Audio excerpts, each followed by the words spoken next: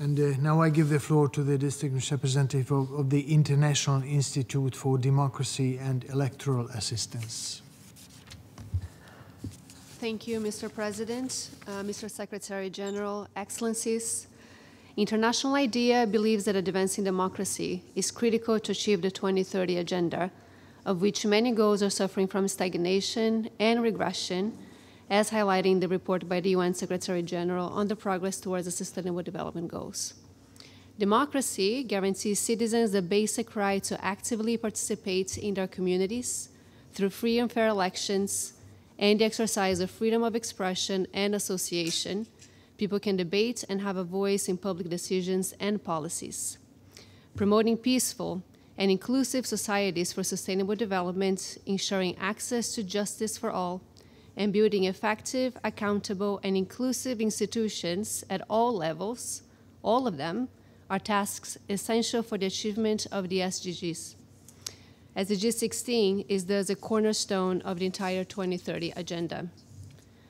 Crucially, all those pending tasks are a set of policy goals that democracy achieved demonstrably better than any other political system in the world. SDG 16 is built upon the premise that democracy, peace, and sustainable development are inseparable. Therefore, SDG 16 should be emphasized in the SDG Summit and in negotiations of this body as an enabler and accelerator of the 2030 agenda. Measuring progress towards SDG 16 is thus of the essence. International IDEA contributes to this through its Global State of Democracy indices, which include measures for all key dimensions of SDG 16, including peace, inclusivity, and access to justice.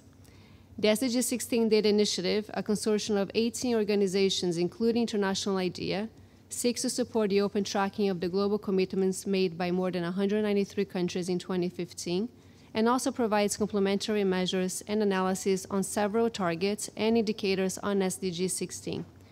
The initiative shows the complementary value of non-official data to monitor progress and deepen the analysis on access to justice, inclusive institutions, and the rule of law.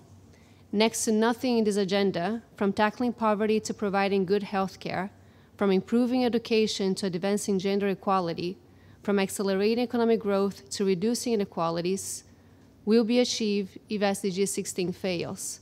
Therefore, International IDEA urges member states to focus on progress towards SDG 16 as a key enabler for the attainment of all SDGs, and consider it as a top priority for debates in the summit and in its political declaration. I thank you. I thank the distinguished representative of the IDEA.